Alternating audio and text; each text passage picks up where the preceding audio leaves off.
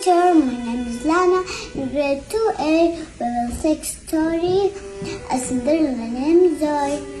Once, not long ago, there was a girl named Zoe. She loved school, especially math, PE, and science. Her stepbrother Finn enjoyed playing tricks in Zoe.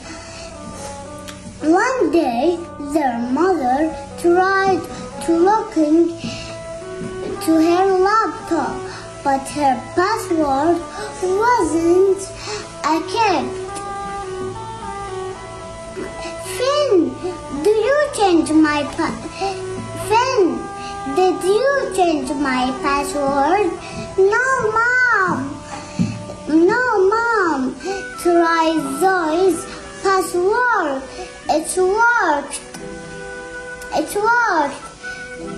Zoe cried their mother. Finn, you know the rule. You can't use my computer without permission.